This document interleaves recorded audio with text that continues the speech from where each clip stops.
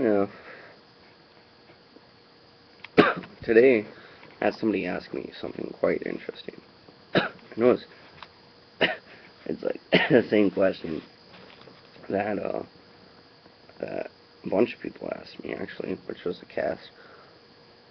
Why does everybody ask a person who's in a cast what happened? You know, I was just always wondering. But I mean, it's that they genuinely care, probably. Or they're just like, what happened to you, man? They don't even know me though, half the people. But anyway, I guess what I'm trying to say is, truly out of a person who's in a cast, in their experience here in my hand here, yeah, it's not necessarily doesn't make them happy when you say what happened. It actually is kind of it brings us more into a state of like what the fuck, really? You ask me that like I get asked that every day. I mean, I guess that's why I get in that mindset. Really, I don't say that. I just I'm like, well, I explained to them what happened, etc., etc. It was boxer fracture, so on and so forth. Anyway, um, I suppose why my mind though says it is because I don't know. I just think of it as sort of um as a daily thing, a routine thing. It reminds me of the song Nine Inch Nails, like every day is exactly the same. I mean, it seems so exact. I get the same question every day for crying out loud, right? So I guess maybe you could see it why I would think that. But I guess my real response to any of this would be uh, just to sort of ramble on about just really much of nothing, I guess. Really try to put points and things in certain points, uh, certain objectives, certain aspects that really need to show out for it. But I guess what I could do with this is turn it around into talking about an elaborate dream, my past life of living for the last pretty much a year. I came out of jail, okay, so the 4 months I was staying in jail, came out last January. That was the first time I've ever been to jail, and never want to go back, ever. So, the best thing to do would be avoid that, would be avoid probation. I don't have probation, so I don't have to worry about that. So, I'm lucky on that end of the straw. But now, I get thrown into this world where I can easily get thrown into such as, I started robo tripping every day just because I heard about it in jail that well, started robo tripping because I couldn't find quercetin. I was told about quercetin was the first thing. Everybody smoked pot, right? Everybody has already tried that in jail, at least. Anyway, they were talking more about like heavy stuff. Everybody wanted to mention the heavy stuff. You guys were talking about how to cook up stuff, like how to cook up pills and shit. And it was like, what? Like, really? I was like 18 years old. Well, actually, I went into jail 17 years old, okay? So it was October 3rd that I got thrown in jail. And my birthday, November 9th, I sat for my 18th birthday. Shitty, yeah, I know. Anyway, I guess my real point to it was when I got thrown into the world of full of all this crap, I started using it every single day. And what came out of that, though, was for 3 months of writing. Well, and previously, it was probably a year before that, finally all came out into an elaborate dream. And what an elaborate dream is, let me tell you, is my book that I wrote. And where you can find it, you can, um, it's not really self-published yet, I suppose per se. It's reserved, it's unreserved, but it's not fully been published because I haven't gotten all the errors worked out. It's, I kind of set it down for a month or so, 2 months, 3 months maybe now, procrastinating at it, but it's done. It's already written. It's just I don't have the money to produce it.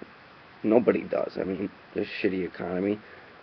I don't unfortunately have a job at this point in time.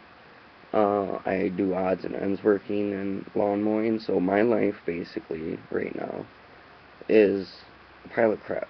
But out of this pile of crap, at least I take into perspective on a daily aspect that I love my life. So Doesn't matter if it's a pile of crap or if you got $1 million. It's all about what you do with it. You know what I mean? I don't have to have all the money to be a happy person. I'm already happy as can be from it. And but what I was saying here now, with anybody who's been fighting with drug issues, I mean, I'm, I don't believe that pot is really none of the issue. I'm not trying to say that as, well, if you have an issue to pot, well, I guess don't do it. You know what I mean? Like, fine that you have issues, I guess, whatever, you know. I guess some people have issues with it, but I'm referencing things like, let's talk about freaking melting down pills, or, I mean, even people snorting pills, and all this freaking pharmaceutical crap that's been coming out now. I mean, you get addicted to that crap, opiates, for what? I've seen people addicted to that crap for years, and get worse to heroin just because heroin's the king of all opiates. And I mean, I've noticing people start to trend on it and binge a little bit and then switch it off to Adderall and switch that then to benzodiazepine. It's like, I used to do that crap. I mean, I don't anymore that much, and not that much. I should explain that part. The only actual medication that I use is the benzodiazepine, which is clonazepam, at a 0.5 milligram, and I take one. That's not what other people do. Usually they take 2 milligrams, or I've seen a couple people pop like 5 or 10 of those. I don't do that kind of crap. I don't want to necessarily do that.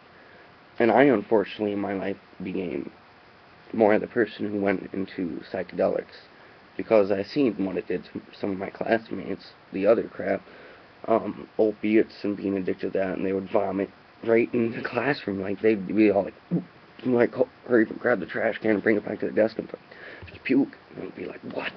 Dude, you crazy, man. Like, everybody's looking at you weird. Like, I never want to have an experience like that. So I started doing psychedelics. Maybe not the best response, but, well, I got into the thinking style that a delirium was also a psychedelic. Well, since it made you hallucinate, right? I never really read up, until about a year later after I was using it every so often, and then finally stopped doing it. Diphenhydramine. I looked up finally and found out that it was just, well, delirium, makes you hallucinate, but it's not a real psychedelic. That's what I want. I want a real psychedelic that you can look back and reflect on who you were, your past, into the future, and thinking about it as present.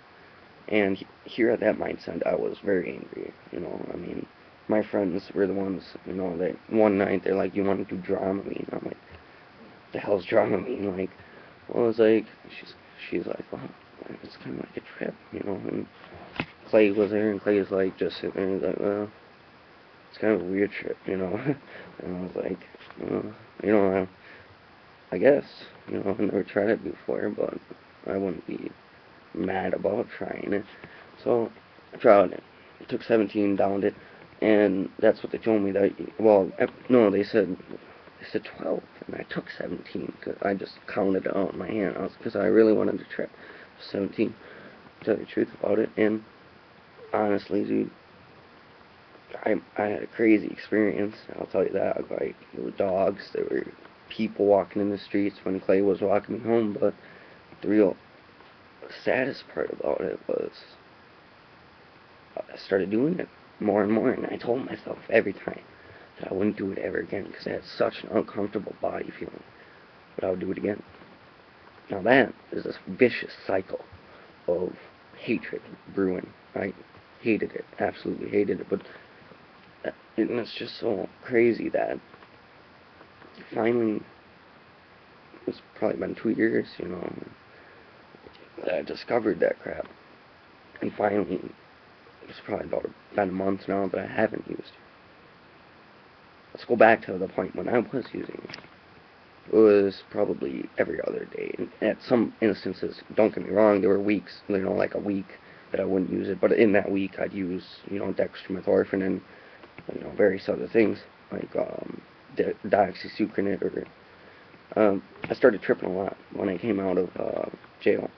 And I suppose the lifestyle came because I was really influenced on. A lot of people were talking about tripping, and the people that I was talking to in jail were talking about tripping. And, I did trips before I went into jail, yeah, but I didn't do it every other day, or I did it like once a month regularly, and I would just smoke pot. Other than that, and maybe occasional drinking, even rare to get alcohol at that age. But came back and it was just different.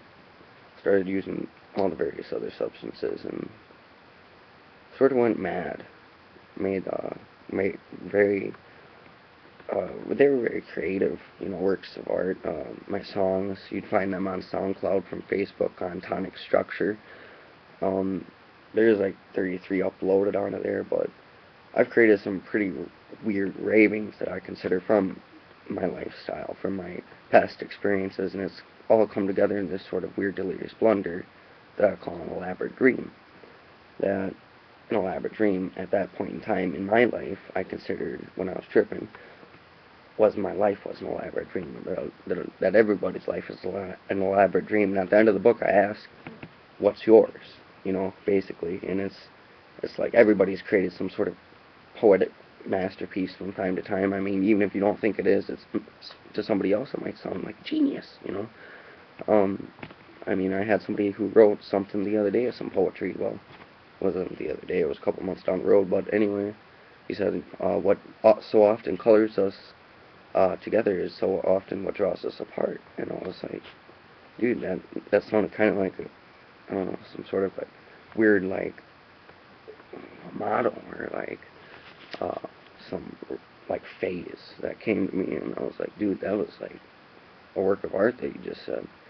It was like, well, I was out of my poem. You really think it's a work of art? I mean, dude took it like compliment, but I mean, when you say something like that, it's like, I mean, not a lot of people talk like that. You know what I mean?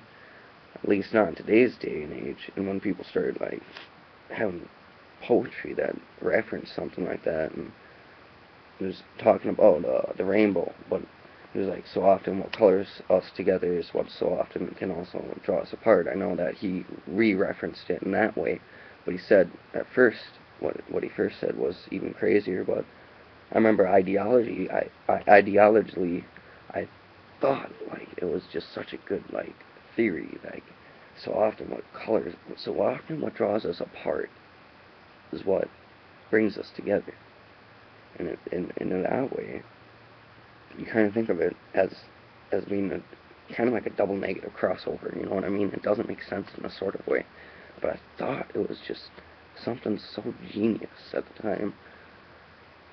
At the time, though, of course, I was still on drugs, a lot of drugs. But I suppose at that